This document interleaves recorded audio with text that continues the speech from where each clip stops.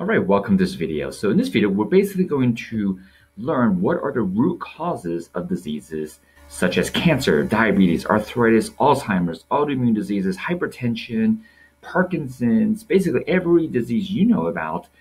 There's actually one common variable that is the cause of those diseases. All right, so you're going to be able to understand what they are in this video, and we're going to go over what actions can you do, like what's the process of having to resolve these. And so before we jump into that, let's take a look at how this all works, right? Really what we're talking about is chronic, acute, and systemic chronic inflammation. And so this inflamed cell basically causes all kinds of system dysfunctions, right? Your gastrointestinal, that's like your stomach, autoimmune, nervous system, your heart, your lung, your joints, your skin, and metabolic disorders. All comes from this chronic and acute inflammation. Basically, when your cell is swollen, it just basically cannot function well. It cannot do what it's designed to do. And so what are some of the things that we're seeing in this? Well, let's look at this. And so is this really happening? Like why is America in general actually getting more sick? And so here's an interesting stat between in an 8-year period, so basically between 2001 and 2009, we saw a 23% increase in type 1 diabetes. This is the autoimmune type, right? This is your body attacking itself type. That's an autoimmune disease. That's your body attacking itself. In this article, they talk about alarming rates of increase in autoimmune diseases between this time span, right? A 23% increase is dramatic. This is not going to be from evolution. It wouldn't happen this fast. There's something going on that's causing an increase in diseases.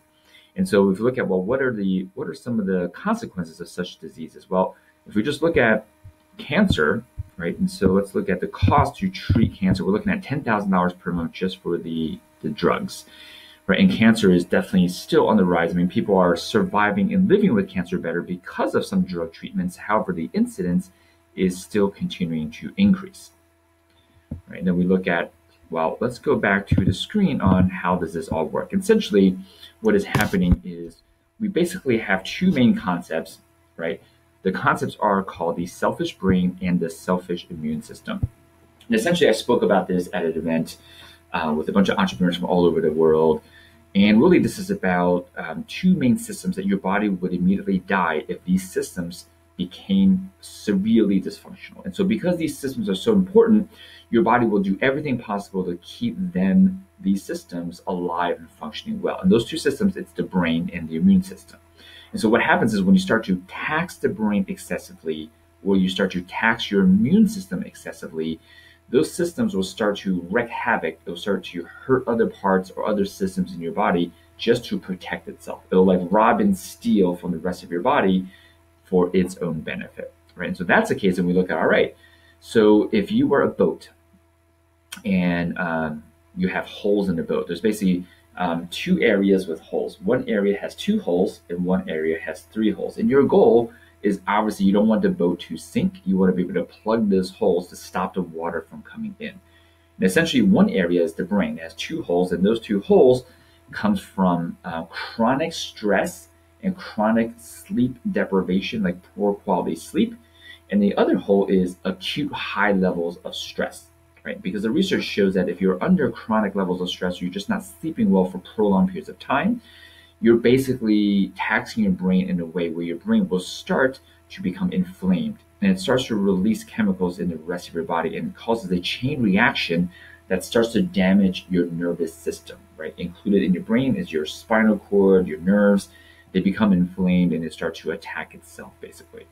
And so the other part is acute stress, right? There are studies showing that people, let's say PTSD, they've experienced some type of very traumatic incident, and it could be decades ago, that their bodies, they're starting to see that is still living with a constant state of heightened inflammation, right? And so some action steps you can take to help reduce some of this is, well, for sleep, I usually recommend simple wearing like blue light blocking glasses 2 hours before bed.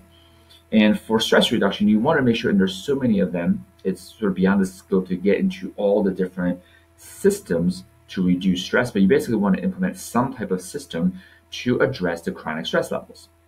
And if you have had period or an event of a very traumatic, stressful incident, you definitely want to seek someone that can help you reframe, right? Reframe that experience. In other words, how to see that experience actually as a benefit and actually in a way that is serving for your life. And then you will let go of the perception of it being traumatic, right? So again, there are lots of professionals out there that can help you do that. I'm a big fan of seeing an NLP practitioner. They're actually exceptionally skilled at helping you do this. And that's sort of the very psychological, clinical way. You can also go spiritual way, like, using shamans and spiritual healers to help you with that as well. Both work, just different approaches, right? And so that's basically the brain in terms of how it produces all this inflammation, right? Now, before we get to the other three holes in this other area that has to do with your immune system, we can take a look at, well, is it truly inflammation that's causing all these diseases, right? So I kind of pulled up some research articles, right? And so here's one that talks about hypertension. This is high blood pressure, looking at how the role of inflammation actually causes high blood pressure, right? And so you may be thinking, well, I thought it was salt. I thought it was a kidney issue. And yes, reducing salt does reduce your blood pressure, but you have a high blood pressure because the inflammation is causing the tubes, right? You have these tubes in your kidneys that are trying to filter things. The tubes get swollen and they have less ability to function properly. So you can reduce the load on those tubes by reducing your salt intake, which is great and that works. However, you want to heal those tubes, and that comes from reducing systemic inflammation, right? So now we know this as science, which is pretty awesome. So we look at cancer, right? How does inflammation affect cancer? Well, inflammation renders your immune system to be dysfunctional, so your immune system cannot gobble up the cancer cells, right? There's cancer cells being produced in your body all the time, but you have sort of Pac-Man going up and gobbling all the little dots, right? And so all the little cancer cells. And so if you have inflammation, Pac-Man is not working, right? It's not going around eating up the cancer cells, so the cancer cells multiply and grow, and if they grow big enough, they become a tumor, and then that starts to spread in your body. Now, the other way that inflammation causes cancer is your cells, when it replicates, when your cells copies itself, it's supposed to copy an ideal exact version of itself, but when it's inflamed, it doesn't copy an exact version. It copies a mutated version, right? A different version. And this is not kept in check because there's too much inflammation. That mutated version can grow out of hand, and that, again, is a tumor and thus cancer. And so it's very important to keep your inflammation in check. And we now know there's a system, one of the main systems that keeps us in check. It's called the NRF2. I actually wrote about this in a separate post, the NRF2. You can Google NRF2. And again, in the other post, I recommended that you ask your doctor about the NRF2 pathway. And if your doctor looks at you like you have two heads and they have no idea what you're talking about, switch doctors. Right? If a doctor is not aware of what the NRF2 pathway is, to me, they're not understanding the science of how the body works. And so you can, double check your doctor. And a complete side note, when people are looking for good doctors, you ask them how many of these, and you fill in the blank with whatever disease you're interested in. It could be heart disease, it could be diabetes, it could be Alzheimer's. You ask them, how many of these have you cured? If they answer 0, find a different doctor. Okay, so let's talk diabetes, right? Diabetes and inflammation. We now know that when your cells are inflamed, you become insulin resistant. That means your body is not processing carbohydrates well. And if it becomes really, really, really off, you get labeled with diabetes. But the root cause of it is the inflammation. It's what renders your cells unable to process the sugars. Sugars actually are not as evil as Facebook and Dr. Google makes it to be. It really is actually the inflammation, because if you're not inflamed at all, your body can actually process sugars very well, right? And so we look at Alzheimer's disease, same thing, inflammation, Alzheimer's disease, because we now know when your brain becomes inflamed, it activates a certain pathway of self-destruction, basically, and also inhibits, there's a chemical that basically helps heal and protect your brain that is suppressed when your brain is inflamed, right? So if you don't want to lose your mind and be very forgetful in the future, you want to make sure that you focus on reducing the chronic systemic inflammation. Okay, right? So we look at just, again, inflammation even with depression. Now, obviously, you can have psychological variables that lead to depression. However, there actually is a strong correlation between inflammation and the feelings of depression. It's actually one of the causes of depression. right?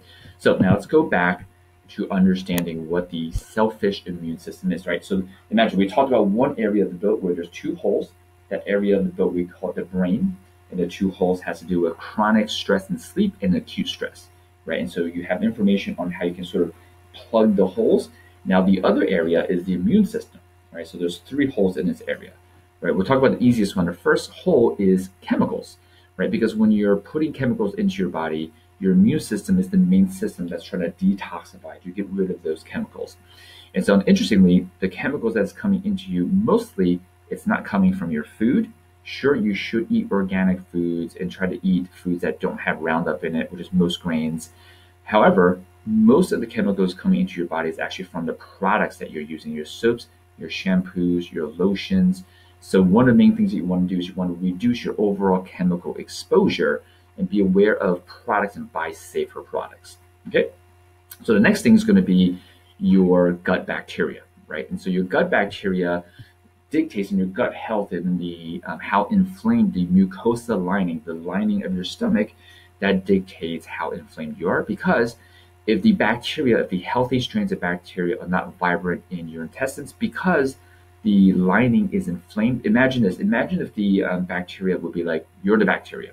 Your neighborhood is like the stomach lining of your intestines. Imagine if a tornado and a massive forest fire came all at once and just wrecked everything. Everything would be dead, and there's no infrastructure. That's basically what happens when your stomach is inflamed. Your lining of your intestines are inflamed. So what causes that inflammation? Well, interestingly, the two most common causes of that is going to be non-steroidal anti-inflammatories, your Advil, your Aleve, right? All the things that you would typically pop, right, in response to having some kind of joint pain or a headache, they actually wreck your stomach. They cause inflammation in your stomach. And that's like, tornado and fire coming in. Now, the other thing that also wrecks your stomach are antibiotics, right? Excessive overuse of antibiotics, basically they kill the bacteria. That's like poisoning all the people in your neighborhood, right? Putting poison in the water and all the people die. And so you need these people. We live symbiotically with the bacteria. That means we need the bacteria to help us stay alive, right? If we were to kill all the bacteria and then we kept it gone for a long time, we would die much faster. This is all research proven now. And so one of the things that you want to do is you want to make sure that your gut is as healthy as possible. So you want to make sure that you put in a protocol in place to make sure you're healing your gut. Again, that's beyond the scope of this video. I didn't want to go into exact solutions for each one of these because this would be like a 2-hour video, but know that you want to, do things to heal your gut, right? And so last, it's going to be food selection, right? So you want to make sure, obviously, you're eating, quote unquote, healthy foods, but more importantly, you want to eat anti-inflammatory foods. And this is where it gets tricky. There's science now showing that foods that's healthy may actually be very pro-inflammatory for you. So let's take a look at this results of the most recent person we tested for inflammation. Basically, what you're looking at is a list of foods. And so in here are foods that do not make this person inflamed. Here is a list of foods that makes this person severely inflamed. If you look at it, they're healthy foods, right? Flaxseed, that's a common thing. Almonds are healthy. Those are all healthy foods. Moderate, avocado, right? So this person can actually be trying to eat healthy by eating some avocados because it's got healthy fats. Maybe they're eating some flax seeds because it's got good fiber. Maybe they're eating spinach and strawberries to get their antioxidants. However, all of these foods here are very unhealthy for this person, mainly because it causes this person chronic systemic inflammation. And so ideally, you want to make sure that you're getting some type of testing done so you can understand which foods customize to your blood chemistry, your genetics, your DNA, and your bacteria that is anti-inflammatory for you, right? So setting the intention, like I spoke about at this entrepreneur event, is that you want to make sure you set the intention to eat anti-inflammatory, not just healthy, because healthy is too broad, right? To some people, healthy could be, a keto diet, it could be intermittent fasting, it could be lots of vegetables, it could be no vegetables, who knows what's being sold out there as being healthy. But anti-inflammatory is very specific. It has not been tainted by mass media profit-only marketing at the expense of the consumers, right? And so there you have it. Those are the 5 holes in the ship that you want to plug. And once you plug these holes, obviously there's still water in the boat. And then, you're going to want to dump the water out. And those are all there's a whole process of reducing inflammation that you already have in your body and reversing it. And so if you're watching this video is designed to help you understand the process now, and you understand what are the possible solutions. Now, I'm going to do a workshop and a webinar to give you the exact systems of each solution, because my goal is not only to bring this awareness to you, but to make sure that you fully integrate this into your lifestyle. Because knowing is awesome, but if you don't integrate it, there's no benefit, right? And so the goal is to fully integrate this into your lifestyle in what I call a loving way, not through willpower, determination, and sacrifice, but through love, right? Through a stressful or non-stressful way of integrating it into your health. And so I'm going to be sort of sharing that on this webinar. And so I'm sure somewhere near this video, I will somehow put a link somewhere that you can click on, and you can register for the workshop to learn how do you fully integrate this using love into this process of living anti-inflammatory. Because here's the benefit of living anti-inflammatory. You will drastically cut your disease risk down. You're going to live longer. This is all research proven now. You'll have less worry for things like cancer and Alzheimer's and diabetes and hypertension and Parkinson's and autoimmune diseases, because what you're doing is you're getting rid of the main fuel that brews all diseases, all non-infectious diseases. I cannot stress how important this is, because right now medicine is not treating the root cause. What we're talking about right now is getting at the root cause of diseases, right? So if you're looking to integrate those systems, click register for a workshop. I'll share all the information with you. Yes, on the workshop, I believe some people will be able to take the action and just do it all themselves. Some people, because you're busy, will need help. On the workshop, just to be clear, because my goal is to make sure you fully implement this, I will have done for you systems as well. My goal is you can choose, you choose the path in terms of what's most serving for you. You can say, I'm going to do it all myself and I'll just give you the information. Or you're like, I'm busy, I want you to do it all for me, or somewhere in between. All of those options will be available, and you get to choose how you want to fully integrate this. So look forward to seeing you on that workshop. Now that you have the awareness of this, I'm relying on you to be responsible to take action to resolve these things. Do not let these things linger. Do not continue to live with the risk of having these holes in your ship, because you will be sinking. Now, if you're in your 20s and 30s, let's just say your body's healing fast enough where the water's never built up. But every decade into life, because your body does heal a little slower, unless you're taking action on this, that water is building up, and the boat is sinking a little bit more and a little bit more.